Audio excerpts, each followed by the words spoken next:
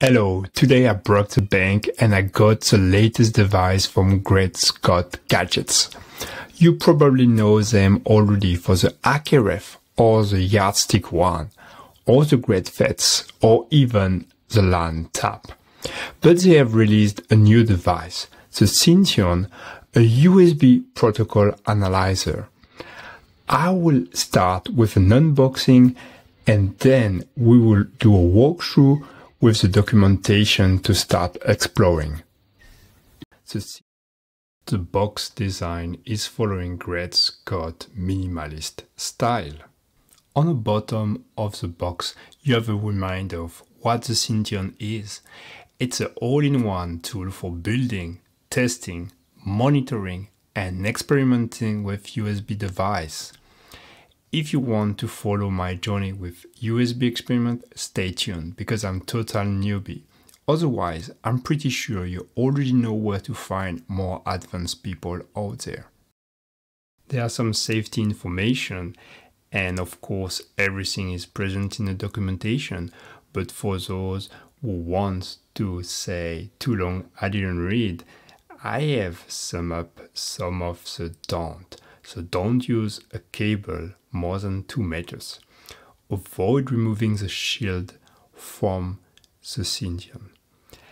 Don't use more than 3.3 volt on the compatible I/O connector.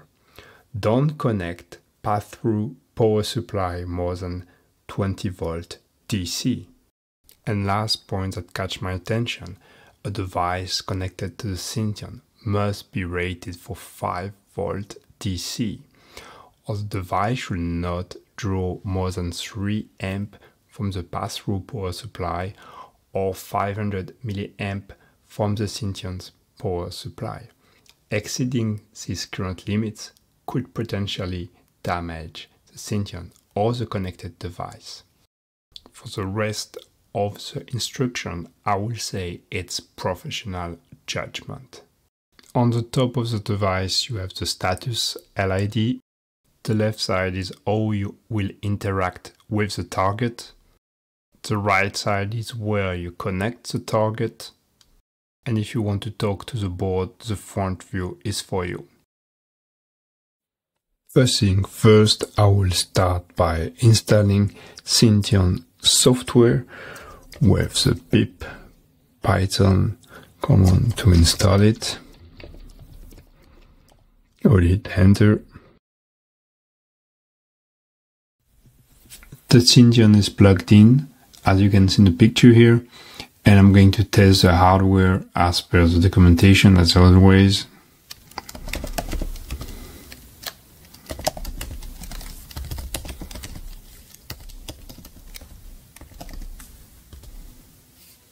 So the Cynthion is detected, that's great.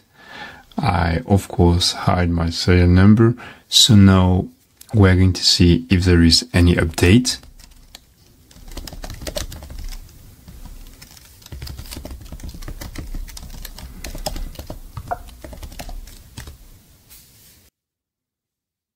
Okay, so it's up to date. Now what we could do is update all the other parts beside the software.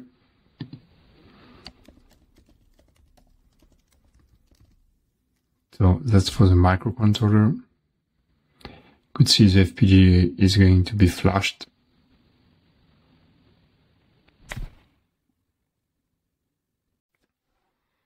If you already use the GreatFET, you probably know already Facedancer. For the other like me, it's a tool that helps you to implement your own USB device in Python. So Cynthion, like the GreatFET, will support it.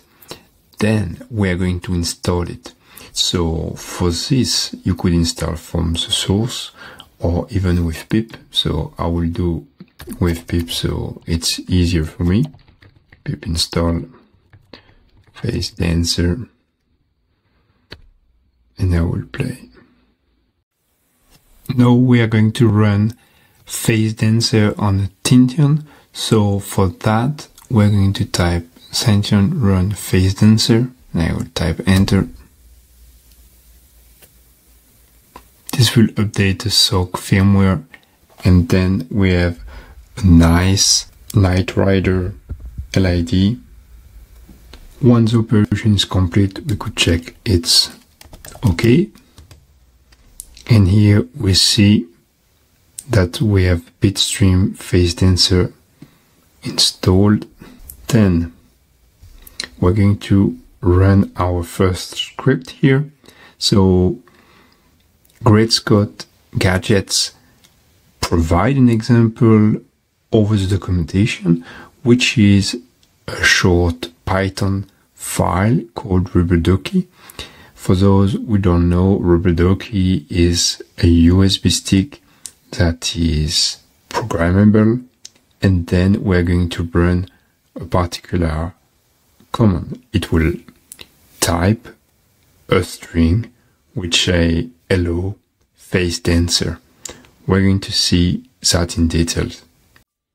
The Cynthion is connected to a Raspberry Pi idling on this Firefox tab, and I'm going to run the script.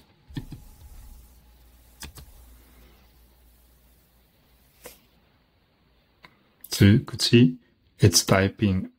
There are additional examples, not only the ducky that we have seen. I might cover the next one in a new video.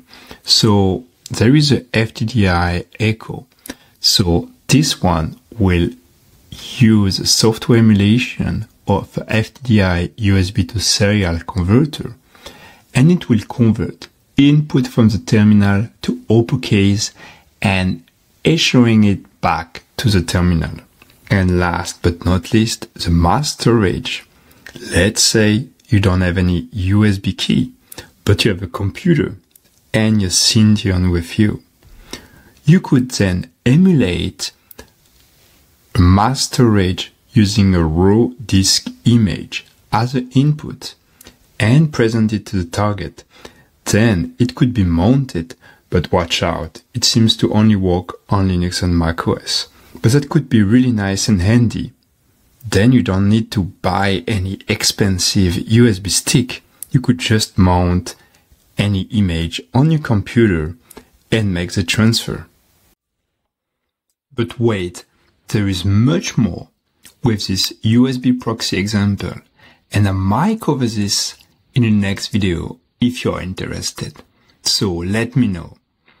Using the Cynthion, the Facedancer script example here, and a computer, you could have a whole man-in-the-middle setup, meaning any USB device connected to the host computer will be proxied to a target host, meaning you could do protocol analysis and live manipulation of USB packets.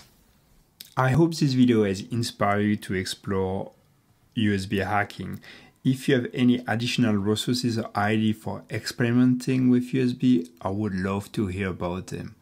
Thank you for watching and stay tuned.